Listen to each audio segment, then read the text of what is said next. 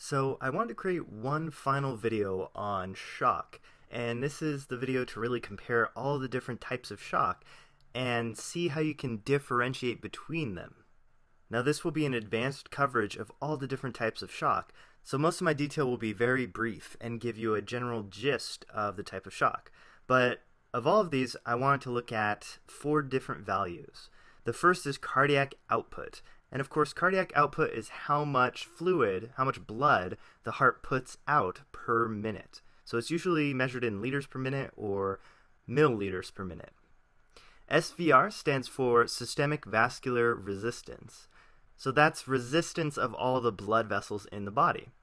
And the two of these, cardiac output and systemic vascular resistance, equal blood pressure. So usually in shock, when one value goes down, the other will go up to try to compensate, unless both of them are shut down.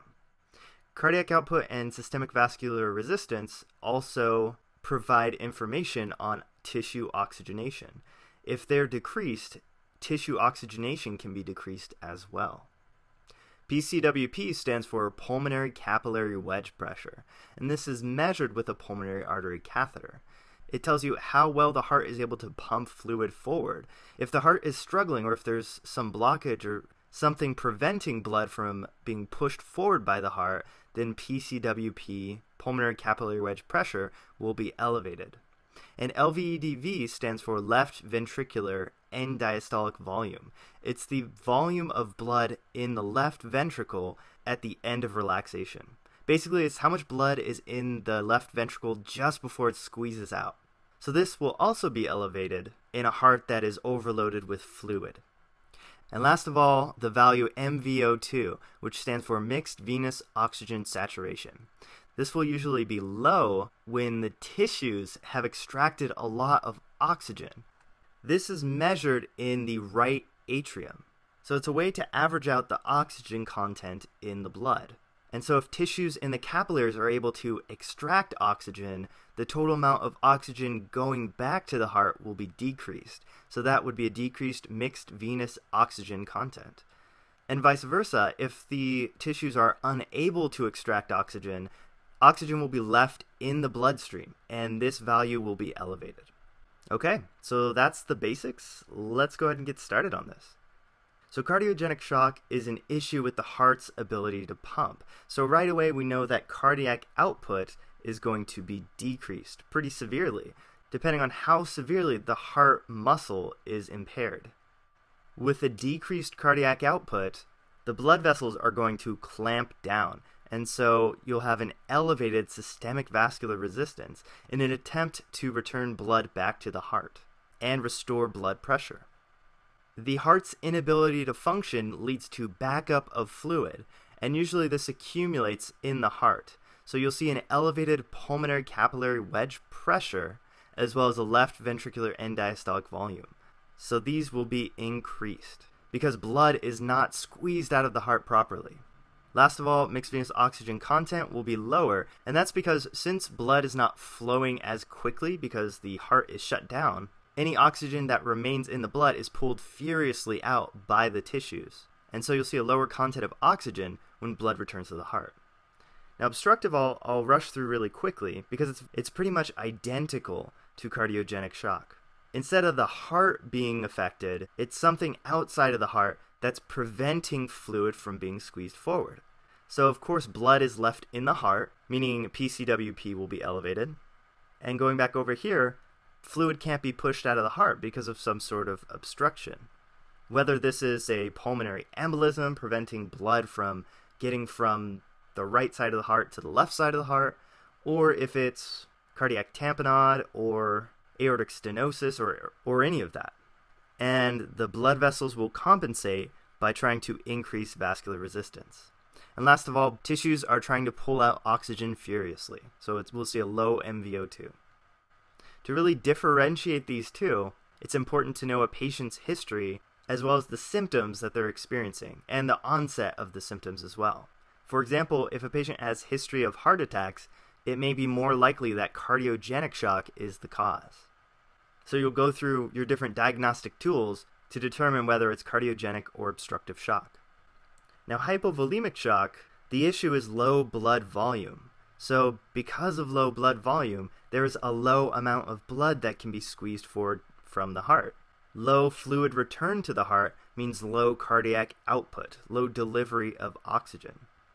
And because of this low blood volume, blood vessels are trying to clamp down, and so systemic vascular resistance will be very elevated. The fluid accumulation in the heart that's left over will actually be very low because, right, it's hypovolemic, low volume in the body, and tissues will be extracting oxygen furiously, leaving the MVO2 to be much lower. Next, neurogenic shock causes impaired sympathetic response to the heart and the blood vessels. So you have very low blood pressure because both the heart and the blood vessels are getting low sympathetic tone. And of note, in neurogenic shock, you have bradycardia, low heart rate. This is very unique to neurogenic shock, as in all the other shocks, heart rate is increased to try to compensate for the low blood pressure. And there should really be no change in ventricular volume, and there will be a decrease in mixed venous oxygen. Essentially, the circulatory system collapses, so blood flow slows way down. And so oxygen is exposed to the tissues longer as blood traverses through the blood vessels, giving more time for oxygen extraction. Next, we have septic shock. Now, the cause for shock in sepsis is the immune system. The immune system responds to infective material and causes systemic vascular dilation, vasodilation. So vascular resistance drops tremendously. To compensate for this, the heart initially tries to pump faster. But as time goes on, as a patient is exposed to sepsis for a longer period of time, the immune molecules can paralyze the heart and cause damage, which will lead to decreased cardiac output.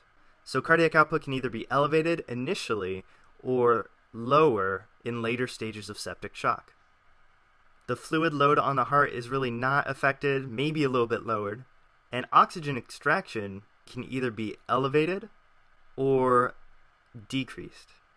And the reason you might have an elevated MVO2, mixed venous oxygen saturation, is because the tissues aren't extracting it properly. Septic shock causes a lot of swelling throughout the body, and this can make it difficult for oxygen to be delivered to the tissues.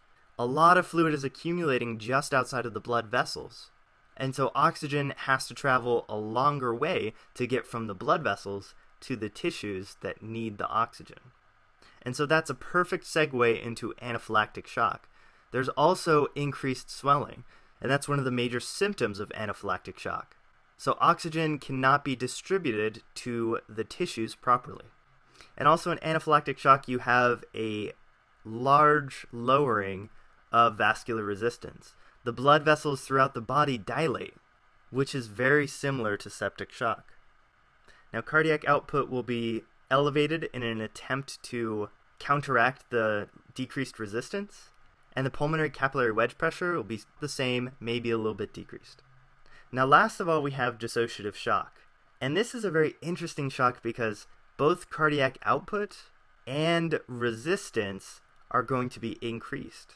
The tissues are not getting oxygenation because oxygen cannot dissociate off of red blood cells. So because of that, the body attempts to increase the heart rate and improve cardiac output, as well as clamp blood vessels down to distribute oxygen properly.